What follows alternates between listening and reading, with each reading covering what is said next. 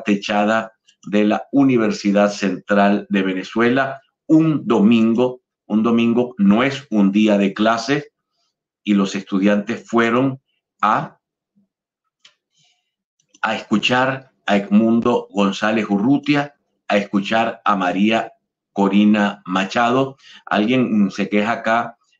A ver, ya voy a hablar de lo que se queja ese alguien, pero voy a intentar colocar, ya está en pantalla. Espero, Yasmín, si la tienes, la colocas, por favor, para que vean cómo está el aula, la plazoleta techada. Vean ustedes la cantidad de jóvenes, repleta la plazoleta techada un domingo de la Universidad Central de Venezuela, una verdadera maravilla haber tenido toda esta movilización de nuestra gente más joven, de nuestra gente más aguerrida. Bueno, 11 personas vinculadas a María Corina Machado y Edmundo González Urrutia han sido detenidas por el gobierno venezolano en los últimos días. Nada más y nada menos que 11 personas. De la esperanza a la decepción, los venezolanos se desencantan de la revolución y aspiran un cambio político en Venezuela. Me gusta este titular. Voy a buscar la nota para mostrársela a todos ustedes. Recuerden que buena parte de este programa se hace absolutamente en vivo. Absolutamente en vivo se hace este programa, mis queridos amigos. Por lo tanto, yo busco rápidamente lo que me pareciera que vale la pena compartir con ustedes. La leo acá. Vamos a ver si abre el Pitazo. De paso, el Pitazo es una de esas páginas que está ralentizada por el gobierno, que nunca podemos leer si no tienes una VPN. Vamos a ver. Ahí está. No abre. Vamos a ver. Lento, lento, lento, como aquel poema de Benedetti. Lento, pero viene. Lento, pero no vino. Eso es represión. Yo no puedo mostrarles a ustedes lo que dice un medio de comunicación. Ya abrió. Vean ustedes a la lentitud que abre, como la intención siempre es, le reducen el ancho de banda para que sea muy lento y usted se canse, se aburra, se salga de allí. Vamos a ver, ciudadanos que se desilusionaron de la revolución nos cuentan que los decepcionó del socialismo del siglo XXI. ¿Qué los decepcionó? Cristina Lozada, ex vocera de un consejo comunal de los Valles de Tuy, del estado Miranda, afirma que está arrepentida de apoyar este proyecto. Lo mismo siente un empleado público de Táchira y un taxista de El Zulia. Lozada tiene 54 años, es secretaria, vivía en el urbanismo Ciudad Betania 2 de Ocumare del Tuy, estado Miranda. Se trata de un conjunto residencial construido por la Gran Misión Vivienda Venezuela, donde el chavismo ganó con el 88.17 al sumar 3.019 votos de los comicios presidenciales del 2018. Para entonces Cristina seguía rodilla en tierra. Aunque Lozada se mudó del urbanismo en el 22, su mamá sigue viviendo en el lugar. Por ello, todos los fines de semana visita la urbanización y se reencuentra con quienes eran sus vecinos. Me mudé para evitar problemas políticos porque pensar diferente trae muchos inconvenientes. Hay voceros radicales que no aceptan que puedas cambiar de opinión.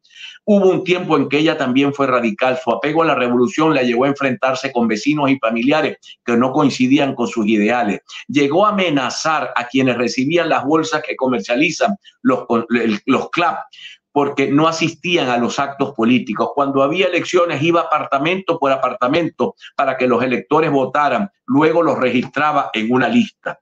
Ejercía lo que se llama control social. No te voy a negar que me sentía atraída por el lenguaje de Hugo Chávez por muchos años, pero poco a poco me fui decepcionando. Me di cuenta de que esa justicia social que pregonaban no existe. Hoy estoy arrepentida. Su punto de quiebre fue en agosto del 2020. Sus dos hijos decidieron irse del país por la inseguridad y agravado por una crisis económica que se acentuó en pandemia. Fernando, gracias. Para entonces llevaba 2 años sin trabajo y sus únicos ingresos eran los bonos del gobierno. A partir de este momento entendí que los jóvenes no tienen futuro en este país. Vamos con, se llama Luis Chacón, empleado de la alcaldía del municipio Bolívar del estado Táchira, con frontera con Colombia.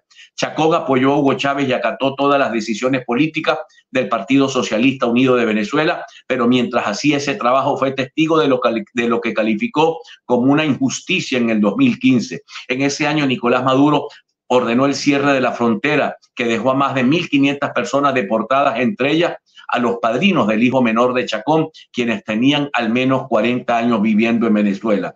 Eran dos personas trabajadoras, honestas, que no causaban problema alguno en la comunidad, aunque vivían en una invasión. Al ser deportadas, llegaron a dormir en las calles de La Parada, en Colombia, hasta que alquilaron una habitación, recuerda con indignación. Ese fue su primer golpe. Luego vinieron otros más, porque desde el cierre de la frontera la situación económica de la zona empeoró. Y muchos comerciantes, algunos de ellos familiares de Chacón, se vieron obligados a cerrar los negocios. El golpe final llegó en octubre del 2021, cuando el alcalde del municipio Bolívar, William Gómez, fue detenido y obligado a renunciar a su cargo para ser sustituido por otro dirigente del mismo partido. Basilio González votó 5 veces por Hugo Chávez para que fuera presidente de la República y 2 veces por Nicolás Maduro. Trabajó en cada una de las contiendas electorales para lograr la victoria del chavismo, hasta que sintió que se empobreció. Era uno de los que vestía rojo, usaba gorras y franelas del PSV, participaba en cada meeting del chavismo e integraba los clubs como líder de calle, cargo al cual renunció en el 2023. La corrupción y la pérdida del poder adquisitivo son las razones por las cuales González votó su indumentaria del PSV. Yo trabajé como chofer de una empresa privada hasta el 2012 y con mi sueldo de chofer llegaba al supermercado y llenaba los carritos. Ahora ni que seas ingeniero, ¿cómo es posible que un ministro que tenés al lado, que es como tu mano derecha, se te vaya a llevar 23.000 millones de dólares y vos no lo sabías? Cuestionó González en alusión al exministro Tarek El Aizami y lógicamente a Nicolás Maduro. Reside en el barrio Las Marías, acá en la ciudad de Maracaibo, una zona tradicionalmente oficialista. Fue propietario de 2 empresas, una de vigilancias y una charcutería. Ambas cerraron por la inflación, la devaluación de la moneda y las fallas de los servicios públicos. A ver, el día 4 de julio fue con una bandera de Venezuela y otra del Zulia para sumarse a la concentración de arranque de campaña a favor de Edmundo González Urrutia. Yo veo en María Corina lo mismo que vi en Chávez cuando voté la primera vez, una esperanza de cambio. Aseguró convencido de que el madurismo perdió sus elecciones. Sin embargo, Basilio ya tiene previsto su plan B. Antes de finalizar la entrevista, lo soltó. Si gana Maduro, me voy para Estados Unidos. Me voy por 6 años, hasta las próximas elecciones. Estos son 3 testimonios, mis queridos amigos, de cómo los venezolanos viven lo que han vivido. La experiencia mía, que fui miembro del movimiento bolivariano revolucionario 200, no es tan así, porque yo me retiré apenas a 1 año del gobierno. Este es un no. Por lo tanto, cuando Nicolás Maduro, puedo decirla, cuando Nicolás Maduro se inclinó, Hugo Chávez se inclinó por el régimen cubano,